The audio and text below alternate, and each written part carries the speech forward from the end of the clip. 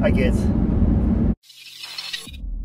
So you may recall a couple of weeks ago when I replaced this bad O2 sensor, I mentioned then that my 420 code may come back because this car had the 420 code, which is bad catalytic converter, when I bought it. And one of the things you can do to get around that is installing a plug defouler, which this one has on it. And that has worked on this car for several years. Of course, the O2 sensor went out, so I don't have the plug defouler on anymore. And this one's all rusty and crusty looking. Sure enough, driving around a couple of weeks, the 420 code came back. So I bought this.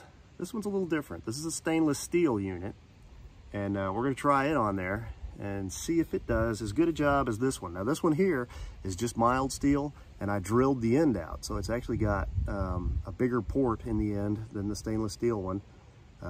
This one originally looked like this, but I drilled it out. I'm not sure that was necessary. We're going to put this one in without drilling it out, and we're going to see if this stainless steel one does as good or a better job than the old steel one. Let's find out. So here we are back in the belly of the beast. This is the O2 sensor we're going to be putting our defouler on. And this is the plug we got to unplug to be able to do that. There that goes. Pop that loose. Like I showed you before, crescent wrench for me. We'll take this off.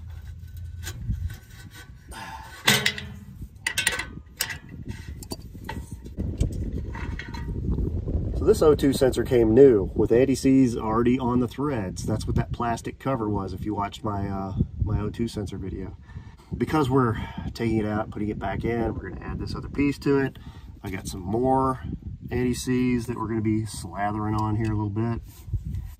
Because this piece that we're putting in is stainless steel, and this piece is steel, and that other piece is steel, when you're joining dissimilar metals, they can gald. So you want to be sure to give it a little bit of insurance against it locking completely together. So just a little never seize on there.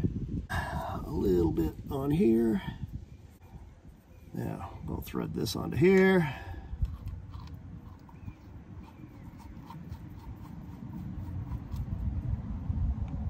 Make sure your gasket's making. It just screws in just like your O2 sensor would. The other thing about the defouler is it brings your hex section of this way out here where you can get on it with a wrench even easier.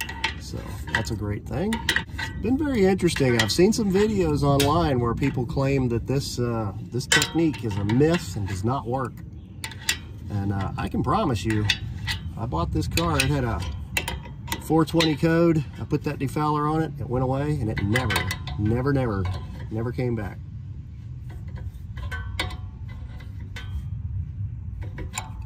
So why does it work on some cars and not others? I don't really know. I think the Honda, being a fairly straightforward system where you've got one here and one here, all you've got to do is get a difference in reading between these two, really.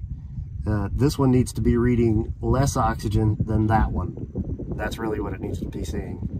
So moving it back theoretically and limiting the amount of exhaust that's getting to the sensor, which is what that step down in there does, should go ahead and facilitate that. So what we're going to do now is fire it back up and see if the code comes back.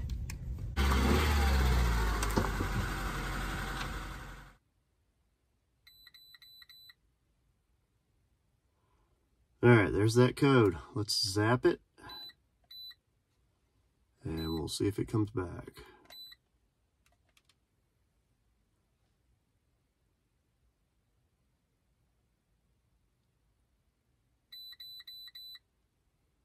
Successful, yay. That's really it for this week, kids. It's important to remember that this little modification is highly illegal in some states. You will not pass your local emissions or safety inspections in some places. They will run a little mirror into your car. If they see that spark plug defouler, you're out of there. You might even get fined. I don't really know. The place that I live doesn't require any of this, so I'm not going to bother with it right now.